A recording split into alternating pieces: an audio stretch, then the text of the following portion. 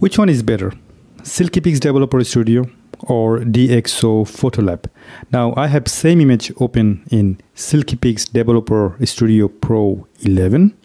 No edit, nothing touched, except I think in Silkypix they by default add the clear view. All right, let's just keep it that way in this particular image, in this particular software. I'm going to close the sidebar. Now, same image open in DxO Photolab 6, the newest version of the DxO. No edit applied. Let me double check again, just in case if I'm not doing anything. So I think the DxO smart lighting is on. Contrast is on. I'm going to turn this one off. Off. What I'm going to do a little edit by default and no correction. Just say maybe the slight exposure correction. That's all I'm going to do. Otherwise, I'm going to use the famous look of DxO, including the Dix correction, the optic correction, the noise reduction, and the traditional tools by default, so that I don't do manipulate too much. So start with the Silkypix Developer Studio Pro. What I'm going to do, it's simply starting with the exposure. In the exposure, I am going to brighten up, just say, without clipping the highlight. Then I'm going to fix the horizon. There you go. I think I did well. I hope so, at least. I think. Let's do it one more time. Yeah, that looks good now. Now, horizon is done. Now, the white balance, I'll do absolute, kind of like an automatic version of the Silkypix. Foreground is still kind of looks alright. I'm going to just use a little gradient. It's going to be quick and nice. Right, I'm going to wait a little bit. Turn this one around. There you go. Just nice and slow. Pull it down just a little bit.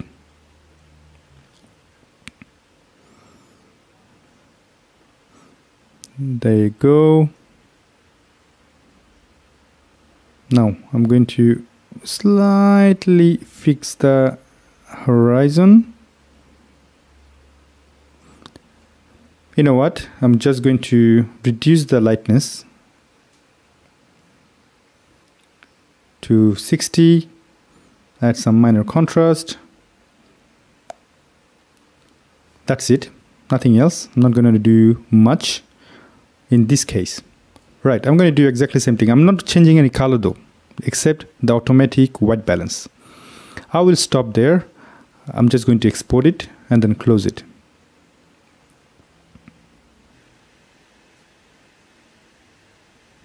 Now we have done our export. I'm going to close this software. Now we are in DxO. In the DxO, now I can turn on the smart lighting. I'm going to raise the exposure as I did in Silkypix without clipping the highlight. That looks good.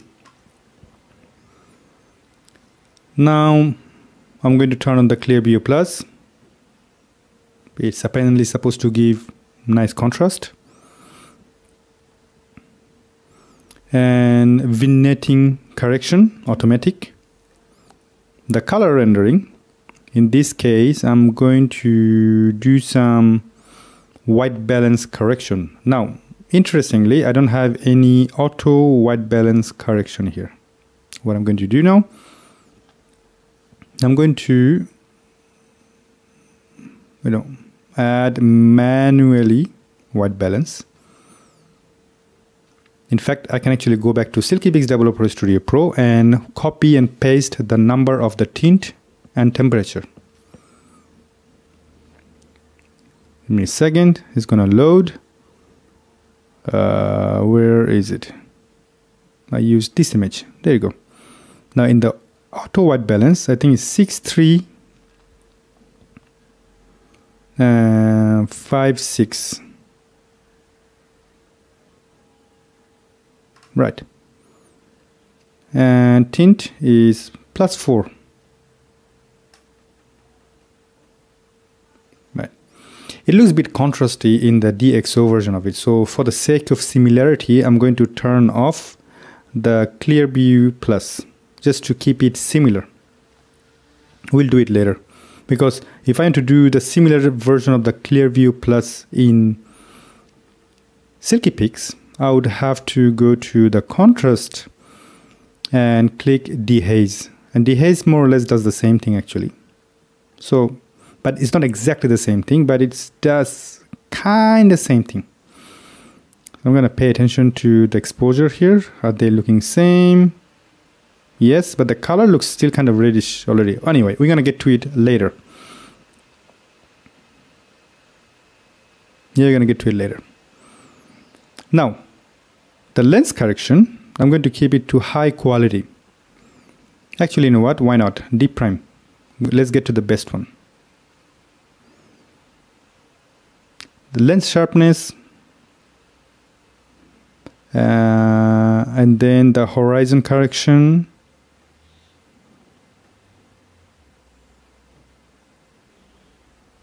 Crop. It should give me an auto crop. It doesn't. Oh, it does. That's fantastic. So it saves a lot of time. Well, you know what? I'm going to export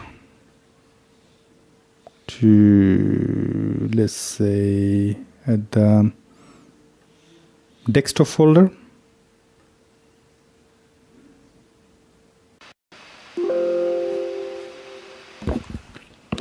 Now I'm going to turn off DxO2. Now let's open both images side by side. So I'm going to click both image.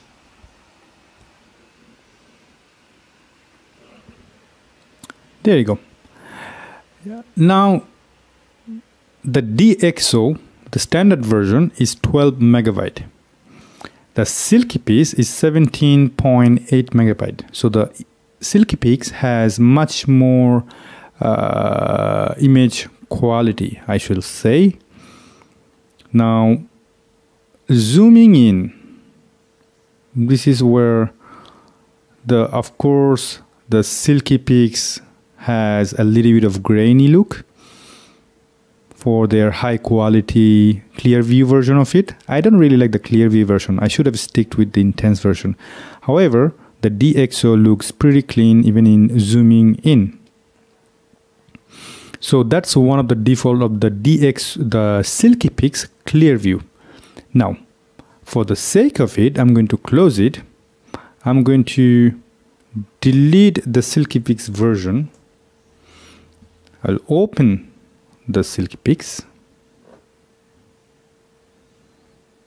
just to show you exactly that I think the intense version of the clear view version of the Silkypix actually overkill in my opinion.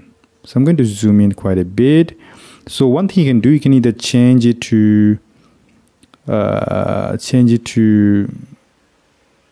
the standard, or just gonna stick with that and see if everything is working well. So you can keep the standard version of it, as I said earlier, or we can go back to the clear view, which is pretty aggressive in my opinion, but we can reduce the demosaic sharpening to 50. I would personally keep it to standard in my opinion, because I think the clear view version is not that necessary. There is another thing you can do, which is go back to the clear view, keep it to 70, which is the original, and go to sharpening and raise the ringing artifact control to 50, or even better, even to 75. Now I'm going to export it. Let's see what is the result side by side.